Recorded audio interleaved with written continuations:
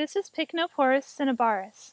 It's commonly known as the cinnabar polypore, and you can see why from the beautiful reddish-orange vibrant color that this fungus is known for. These guys are bracket fungi. They're polypores, so they're basidiomycetes.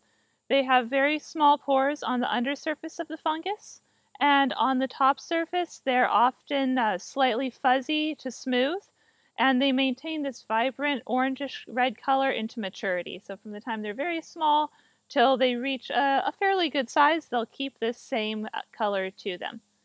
They are saprophytes. They feed on decaying wood.